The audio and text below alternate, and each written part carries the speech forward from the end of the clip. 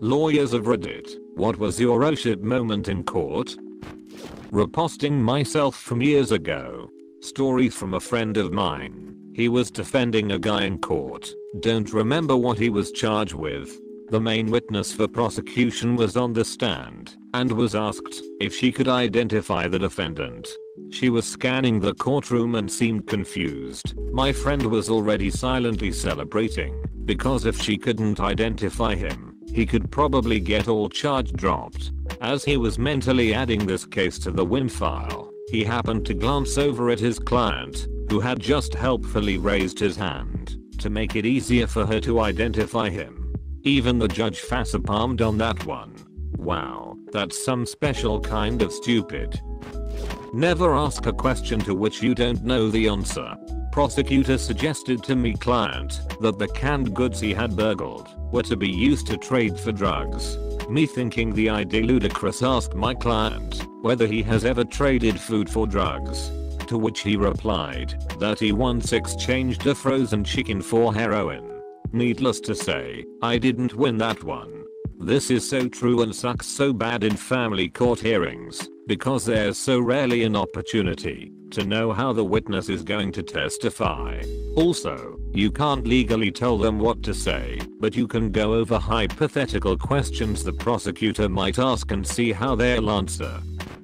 Sat in the public gallery at a bail hearing for a man accused of heinous crimes against a very young female relative. The judge started laying out the conditions of bail, and one of them was to surrender his passport. Man turned to his attorney and said, loudly, words to the effect of, "But you said I could fly back to my home country." The judge stopped himself and revoked the man's bail. Edit. This post brought to you by the words flight and risk. Also, his home country was out of reach of extradition. Edit again. This was not in the USA. Every country has foreigners. I want to see the attorney's face in that moment.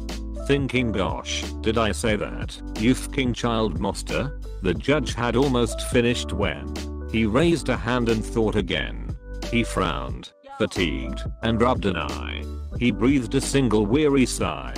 The judge remained in silence still, without a word to say until he rose and turned his gaze below. He whispered softly, slowly, "No." I was prosecuting a contempt action in family court, something that basically never works, and everyone in the room could tell I was winning. The other side was unprepared, out of arrogance, and I was basically ripping this guy to shreds on cross-examination, which his lawyer didn't even think would happen, because he expected the case to be dismissed. At the end of the trial, the judge ruled for me and stated that she found the defendant's testimony to be untrustworthy. I was shocked at winning a contempt trial to begin with, but then this exchange happened.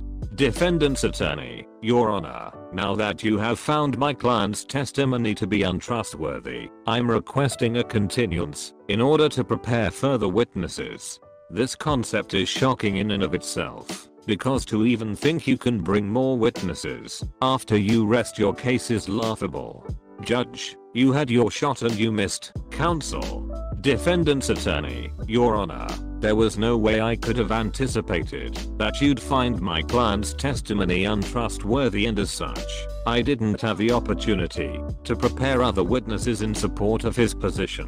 Judge, that may be an argument for your career, counsel, but it holds no water with me. See you this afternoon for sentencing. For those who didn't pick up on it, the judge basically told the lawyer on the record in front of his client that she expects him to get sued for malpractice because he fucked up so royally. That shit was mind-blowing on multiple levels. I was the defendant, representing a non-profit that I volunteered for. The plaintiff was a 60-something grandma who was looking for a retirement settlement after falling out of her jacked-up pickup truck in our parking lot. The premise of her case was that our parking lot was in bad shape, and that she fell into a pothole and broke her leg, which resulted in her having to take Carmadin and diminished her enjoyment of salads at the Friday night fish fry. No, really. It was going along fine. until my lawyer put up a photo of the pothole, taken the day of the incident, filled to the brim with water after a recent rain. He asked the lady if she had gotten her foot wet, to which she replied that she couldn't recall. He talked a little more about how perhaps, if her foot wasn't wet, it might have been because she fell out of the truck and didn't really fall into the pothole. He asked again if her foot was wet, and she affirmed that yes, her foot was wet. The oh shit moment came when he went back to his desk, flipped through her deposition and read the part where she was extremely adamant that her foot wasn't wet. Then he did some fancy legal stuff. The case was thrown out, and I went back to work. I was the dumps that almost screwed myself.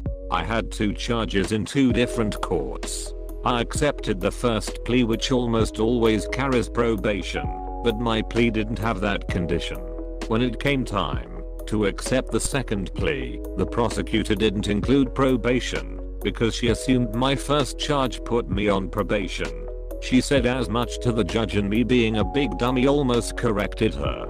My lawyer grabbed my shoulder and, I shit you not, told me to shut the FCK up. She doesn't know. Never interrupt your enemy when they are making a mistake. Opposing counsel was a nightmare. Everything late. His work was extremely subpar, and so forth. Accused me of lying multiple times when he had dropped the ball. During another hearing in which he did another dumb move, judge says, I'm glad you are the last case on the call, and all of the other attorneys have left the room, so they aren't here to hear me say that you are a terrible attorney. I cover courts for a local paper, so I see a lot of cases. There are only 2 really bad lawyers I've seen that stand out, and one was almost exactly as you described. He would constantly get things wrong and then accuse the prosecutor of mixing things up to confuse the jury or whatever. I swear he appeared to be asleep at one point. Maybe his case was so bad he was angling for poor assistance of counsel. Who knows? But both were so terrible that I was shocked by A, their rages, as they had to have been doing it for some time, and B, their fucking gall. Like, both were just so brazen in court that it bordered on contempt. Nothing like the confidence on a mediocre attorney. Person I was representing was on trial for assault in the 3rd degree and DUI. In my state, A3 means you've assaulted an aid worker or police officer and is a felony. The allegations are that he was very verbally abusive to the officers and, at one point, kicked one in the face. We are sitting at the defendant's table and the officer is testifying about the statements my guy made to him, including some pretty horrific name calling. Out of nowhere, my client screams, "You're a fucking liar. Fuck you, you son of a bitch." We lost that trial. Another time, the judge asked a client whether anyone had coerced him into pleading guilty, and he said yeah, my attorney. I about shit my pants, but he laughed and said, "I'm joking." No. Are jokes like that taken at face value, or was the judge cool with it? Pretty straight-laced judge in a full courtroom. He was fine with it, though. I was just interning in court during law school, but I'm a lawyer now. Fight in a club. Someone had broken someone else's jaw and had 6 friends with him that insisted he had been identified wrongly because he never had a beard and the victim said he had a beard. They used a very specific phrasing to the tune of "my friend doesn't have facial hair because he is a professional in the food industry and it would go against the regulations." After 3 of the witnesses had repeated the same exact phrasing, the judge stopped one to ask if he knew what a couple of the terms in that line meant, and the witness couldn't explain it.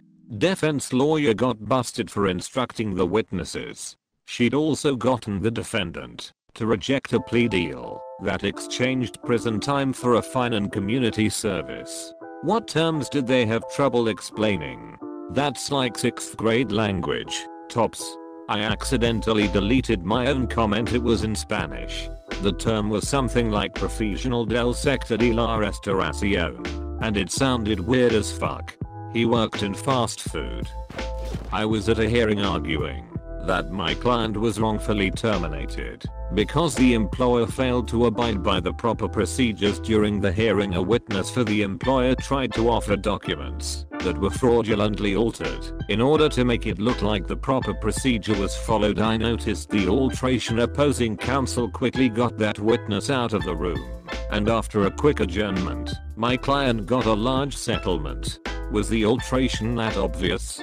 It was an age discrimination case. It wasn't a very strong case, but one of our arguments was that my client's supervisor railroaded him by terminating him without following the proper procedures. This employer, a government entity, is supposed to give its employees certain number of days of advance notice before a termination. During discovery, the employer disclosed documents that indicated that they didn't give the client proper advance notice. During the hearing, the witness shows up with the same paperwork, but with completely different dates, indicating that they did give him the proper notice. The alteration was obvious to me because I was going to examine that witness as to the date, so once I looked at the document she was giving me, it was obvious that something was wrong. Their lawyer had earlier given me an entirely different set of documents. I should mention that this was a hearing before a civil service commission and not an Article III court, so discovery was a little less rigid. Anyways, their forgery turned a weak case into a strong case. Not exactly in court, but I was defending a juvenile robbery case where there was very little evidence. There was supposed to be 2 guys, but they only picked up this one kid. He had no stolen property on him. He was picked up like outside his own house, wearing different clothes than the victim had initially said. This kid was on the honor roll at school. His family seemed kind and were involved. He wrote poetry and played instruments. I actually believed it was a legit mistaken identity case. I went to meet with one of the kid's mentors for a character reference, and he exactly matched the description of the other robber. Lawyer here. I had a pre-trial conference at 9 AM at a court about 2 hours away. So I wake my ass up super early to drive in shitty weather to the conference. I get there, and we are waiting for the other, in town, attorney. All the while I'm grumbling to myself about how I am from out of town and I can still make it on time. Finally the court calls the other attorney's office and gets a receptionist who tells us through tears that other attorney passed away the night before. Needless to say, I was just happy to still be alive, and we rescheduled for a few months later. I was interning during law school prosecuting domestic violence cases. The deputy DA asked me to talk for the first time during a guy's arraignment for beating his wife. An arraignment is when the defendant hears the charges against them and pleads guilty or not guilty. Basically, when the judge calls on me to speak, I got insanely nervous and told the defendant that his charge carried a maximum penalty of 30 years when it was actually 30 days. He freaks out. The crowd, some in the gallery, were his family and friends, gasps. The judge basically stops me and says, "I think you mean 30 days, counselor." After which everyone, including the defendant, laughed at me. Edit: because a lot of you are worried about this. The evidence was pretty weak and the facts did not bear charging anything other than the lowest level misdemeanor, which, in conjunction with this being a first offense, meant that we were seeking 2 things primarily: counseling/anger management classes and probation.